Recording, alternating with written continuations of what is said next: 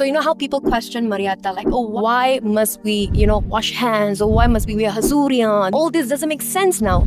And then, but during COVID, though everybody's parchar was suchamta rakho, cover your face, this and that. And we go like, oh, Guru Sahib has told us all this way before. But because we didn't experience it, we're questioning it. Do as the Guru tells you to do. And then we question, why should we do it? Then you go to Itihas and you see, oh wow, Bhai Lehna ji, he did as he was told by Guru Nanak Dev ji. And what happened? What was the result of it? They themselves became a Guru.